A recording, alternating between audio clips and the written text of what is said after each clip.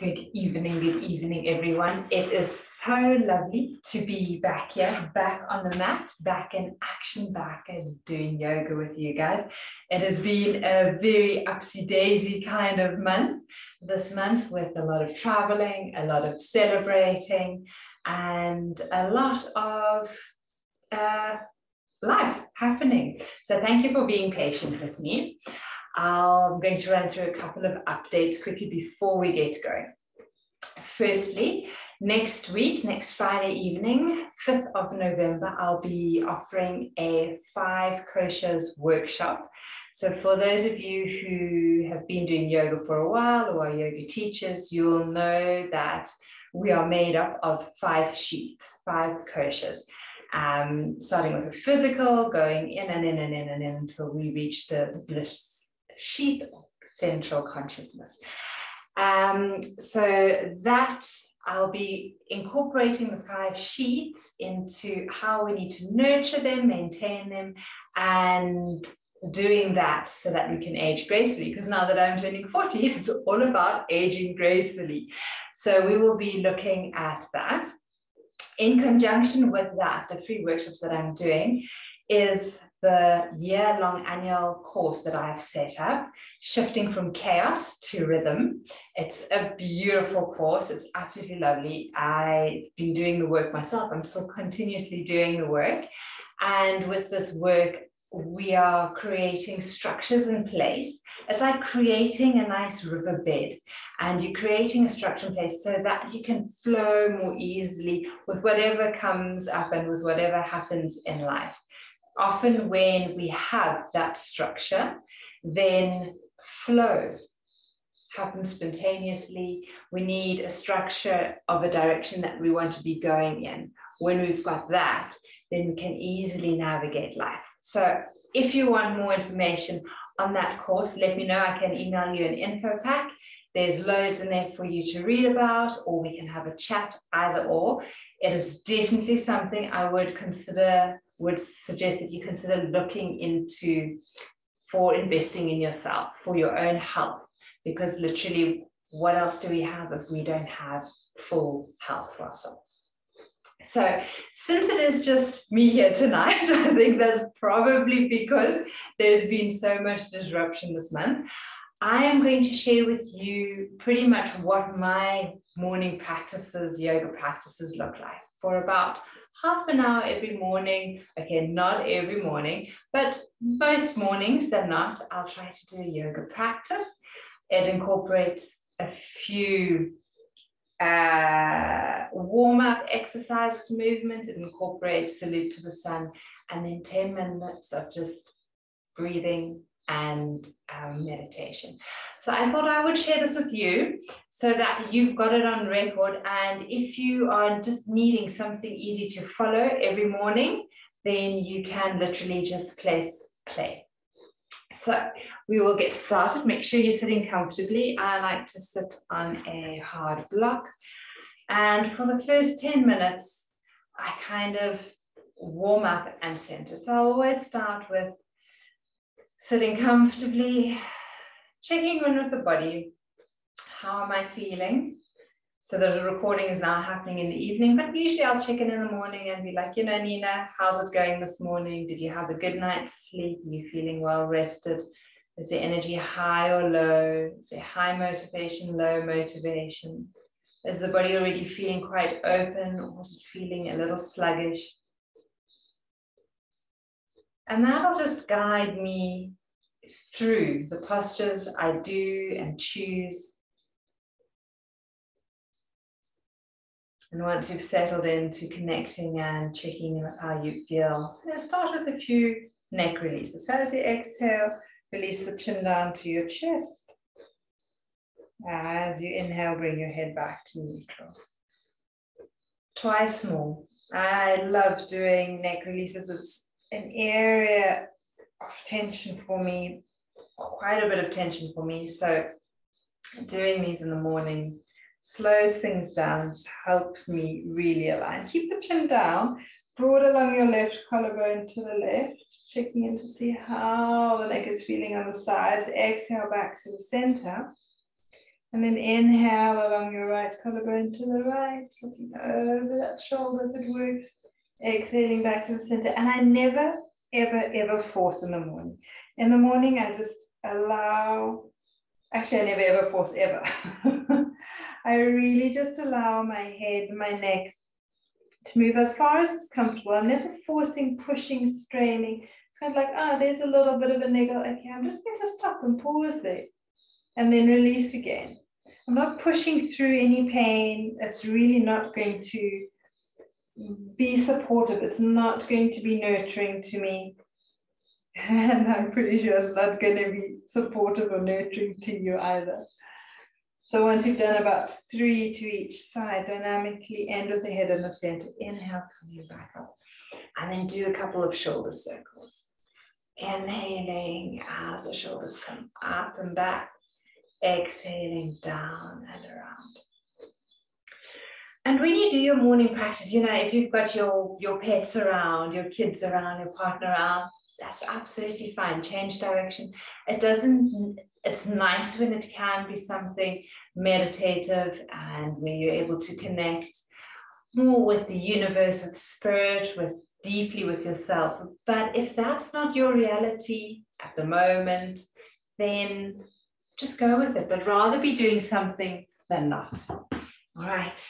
From there, I'll often change across with my legs. I'll hold onto the shins and do a few rounds of the cat stretch. So as I inhale, I open up. As I exhale, I round and lean back.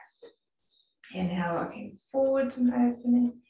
Exhaling, rounding and leaning back. And continuing like this.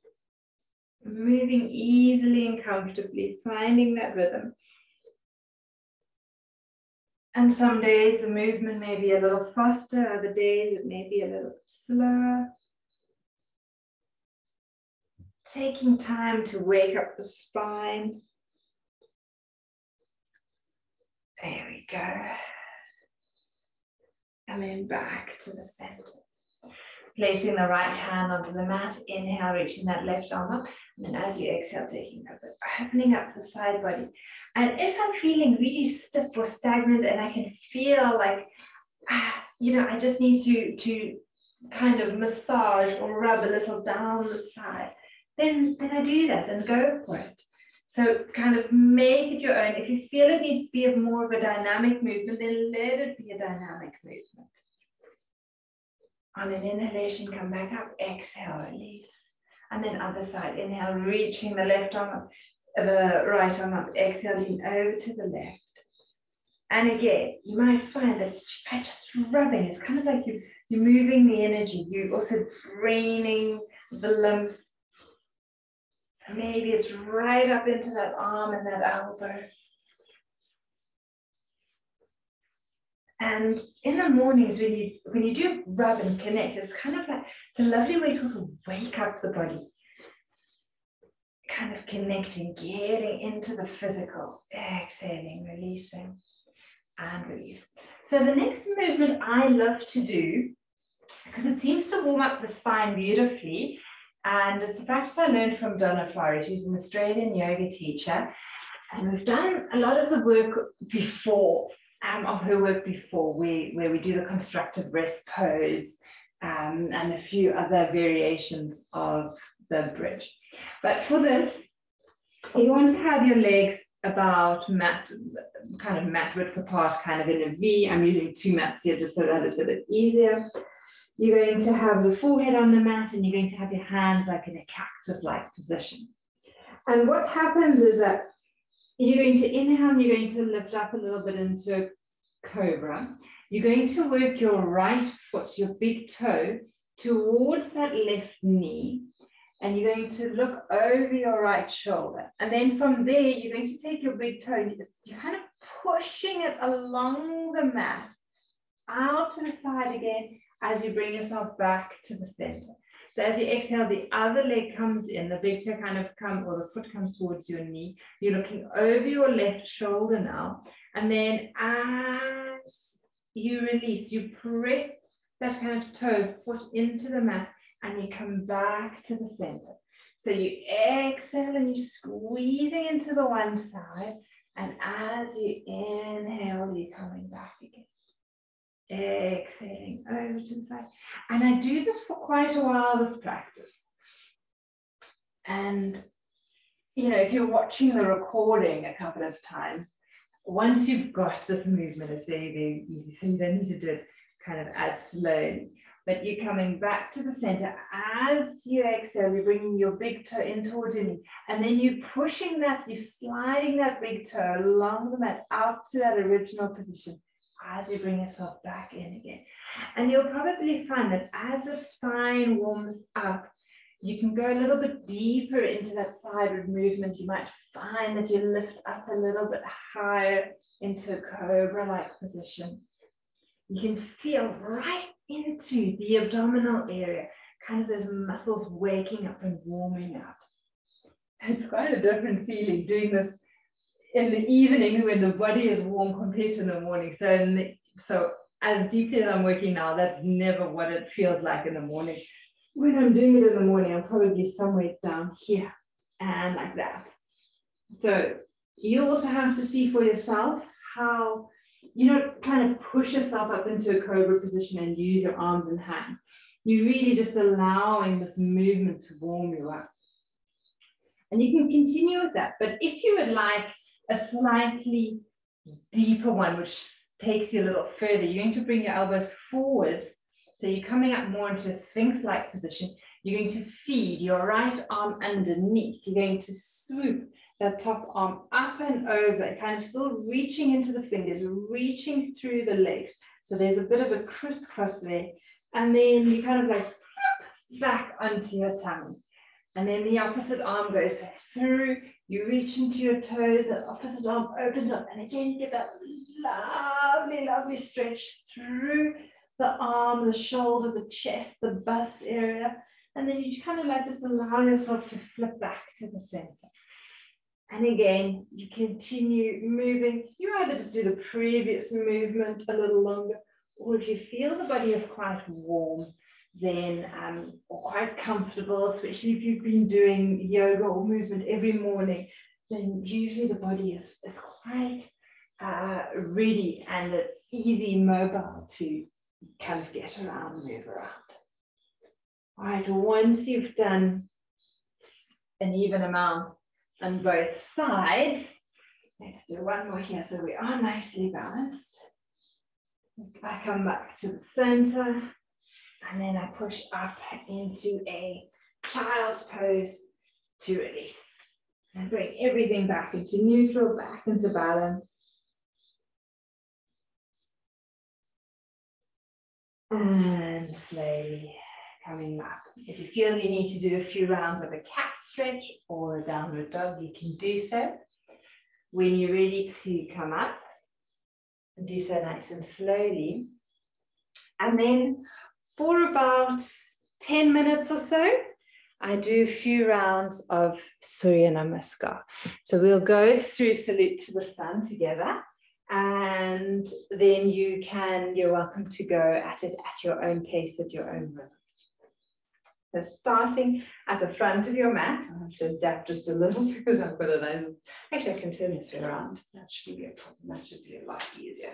All right, so starting at the front of your mat, bringing the palms of your hands to your heart center. As you inhale, you're going to reach the arms forwards and up.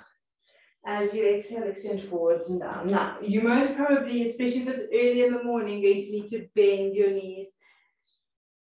Inhaling, stepping your right leg back, opening up your chest. That's not because I've got two mats. Taking the left leg back, pause, holding the breath, press through your heels. Engage the abdominals. As you exhale, knees to the mat. And I actually start off, to be honest, with a few child's poses. So I'll do a child's pose, so a variation of the salute to the sun. Then I'll come into a cat stretch. Then I'll push up and back into a downward dog. Knees bent, spine long, always focusing on keeping the length of the spine, never working into straightening the legs first thing off in the morning. Forever. Inhale, right leg steps forward. Exhale, left leg steps forward. Inhale, reaching forwards and up. Exhaling, hands to the heart center. Other side, inhaling, reaching arms forwards and up. Exhaling, extending forwards and down. Inhale, left leg steps back. Holding the breath as the right goes back. Exhale into a child's pose. Inhale into a cat stretch.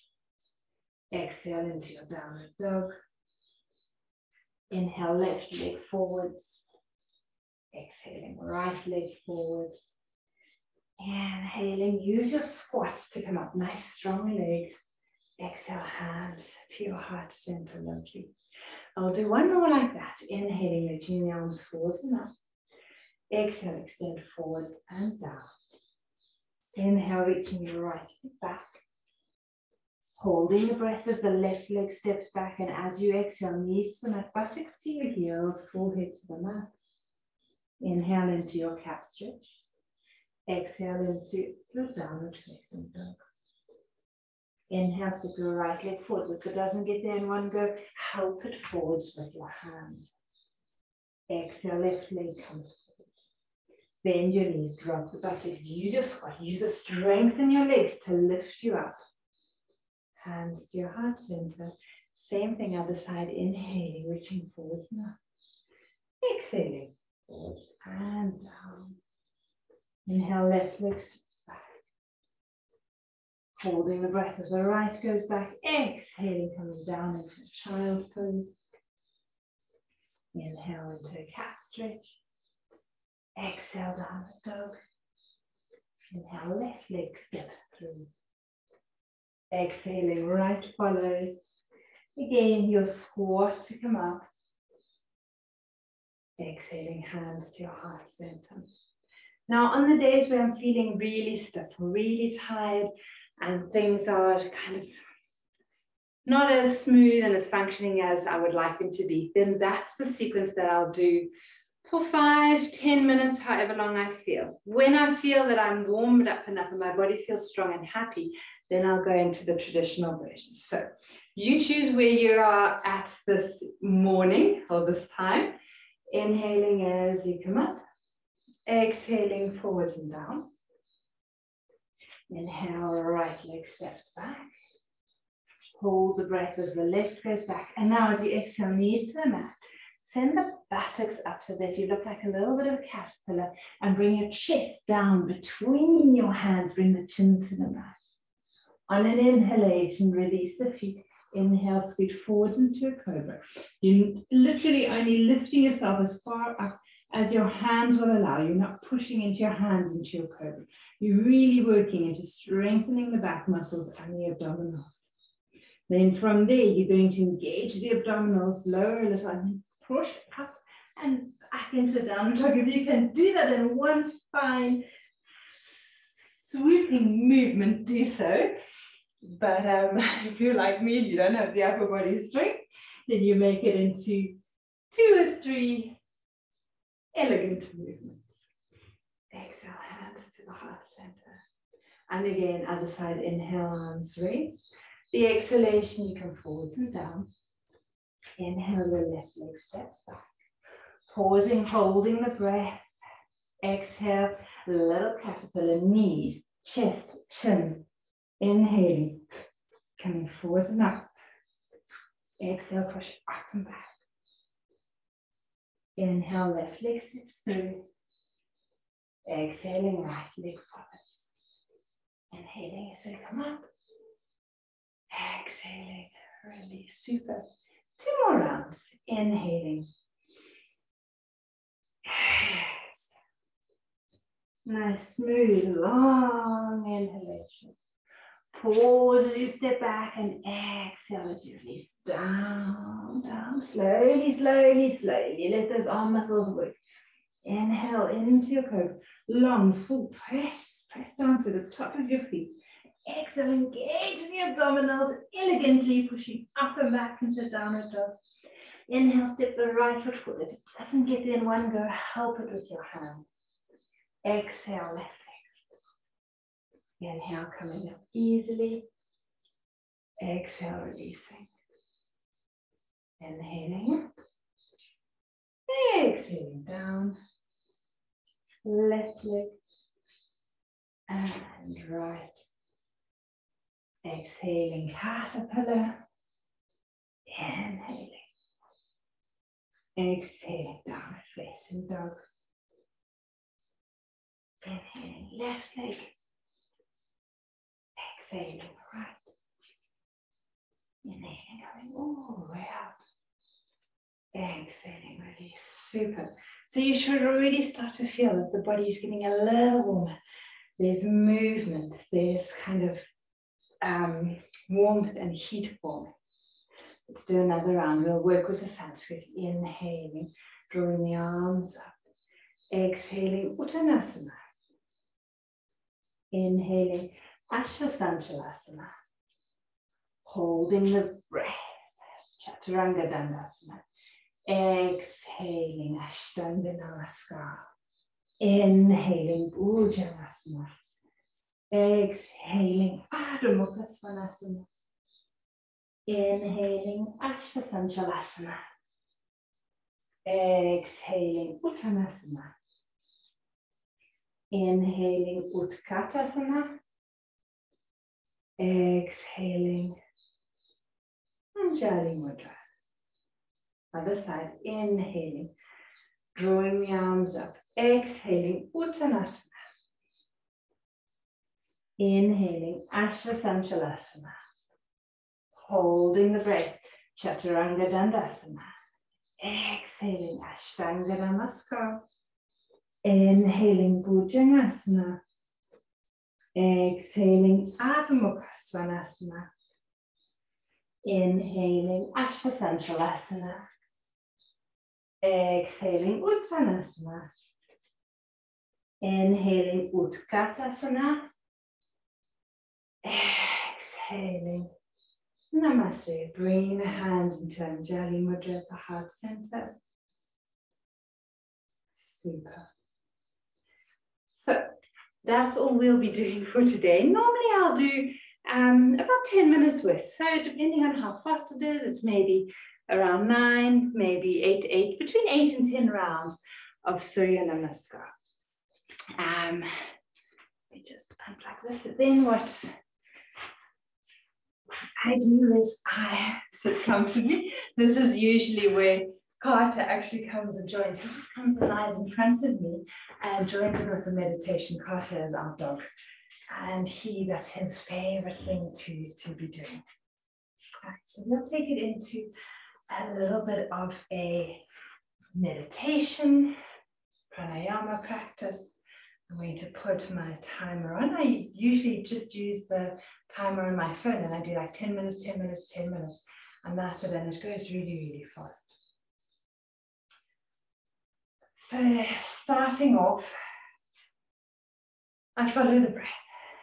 Following the breath in and out and letting it settle again. So just noticing the quality of the breath.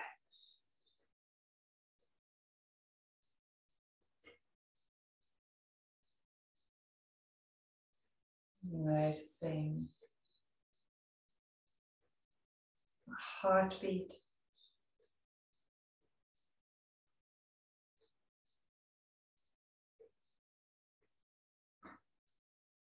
And then one of the practices, pranayama practices that I really love doing, that I really am getting into at the moment, is Nadi Shodhana, the alternate nostril breath. So if you know it, you can go into it. If you don't know it, just focus on following the breath in and out. And so if you're familiar with Nadi Shodhana, you're going to start off, and I do it kind of the other way because it's in the morning. So I'll start off by inhaling through the right nostril,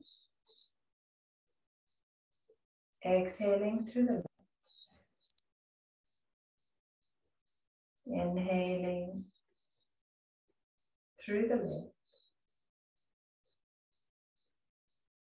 exhaling through the right,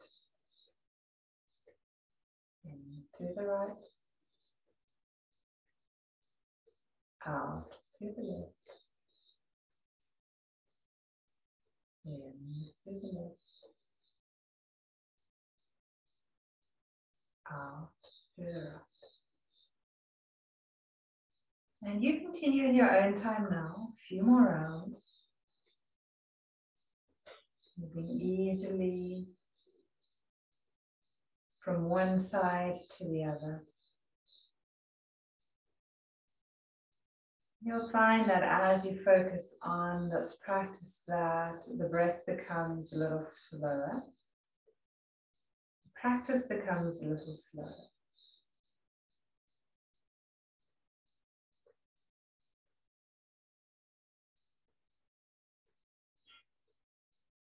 And there's really no rush and there's no goal.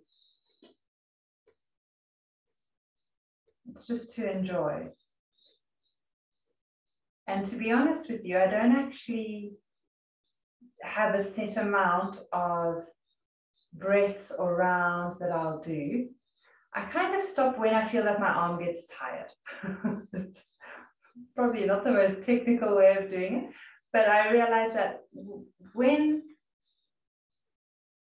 I notice kind of that my arm is getting heavy or tired, then I lose the practice.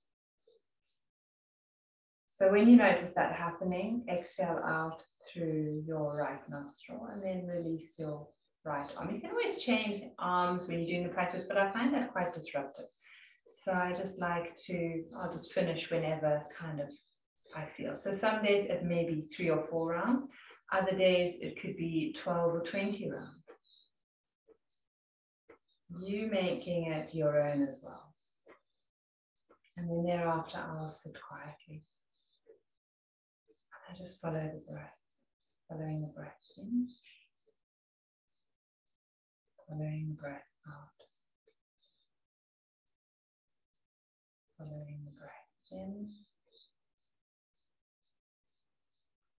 following the breath out. And if you need something to focus your mind on, you're going to start counting back from 108. In other words, inhaling 108, exhaling 108, inhaling 107, exhaling 107, inhaling 106, exhaling 106. So I do that quietly and to myself, and whenever I lose track of where I am, if I get distracted, then I just start at 108 again. You can continue with that now.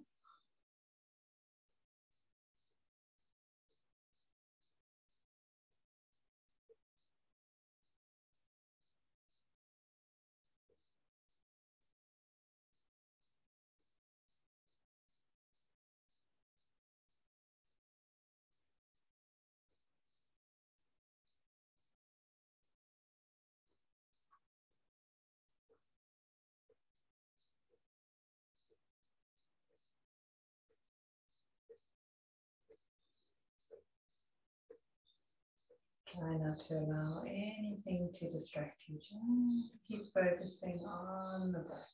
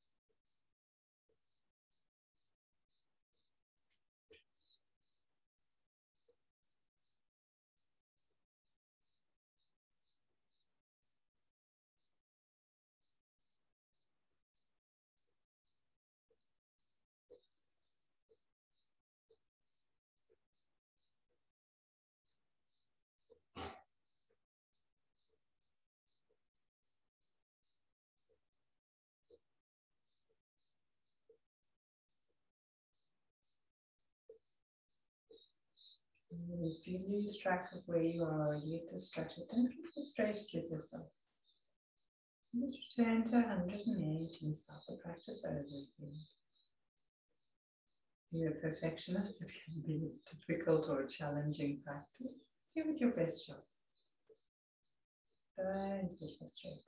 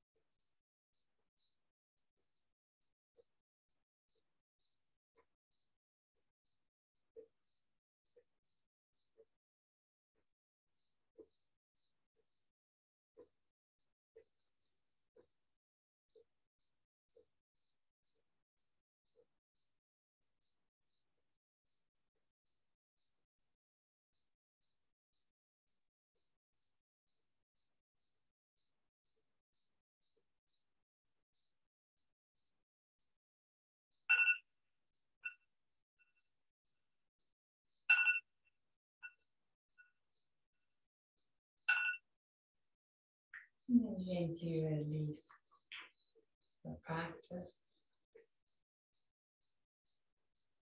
Noticing how still the body and the mind have become.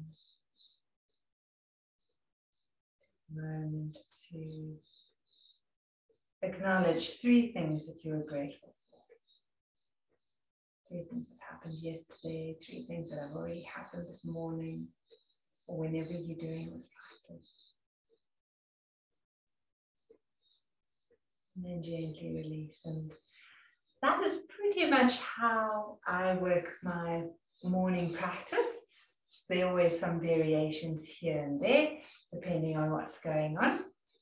Hopefully that has been of some use and some help to you. Hopefully it will motivate you to get you going and to play around with it and to get on the mat. And literally, if it's just 10 minutes of the neck releases, warm-ups that you do, that's absolutely perfect. It doesn't have to be the whole 30 minutes. But if you can get on your mat for 5-10 minutes every morning, your body will be so, so grateful. All right, guys, I hope you're able to join me on Friday for the 5 Crochets workshop. It's going to be a lot of fun. There's going to be a lot of information in there, ways to keep us healthy, mobile as we age gracefully. And then for those, again, who are keen to join me on my year-long program, I've got a group starting in November and we've got a group starting in March. So it's not like you have to commit right away, but if you want more information, let me know. I'll give it to you and you're able to join anytime in the course. I've got 3 starting times every year. All right, guys, have a beautiful day and look forward to catching up with you very, very soon. Namaste and have a beautiful day. And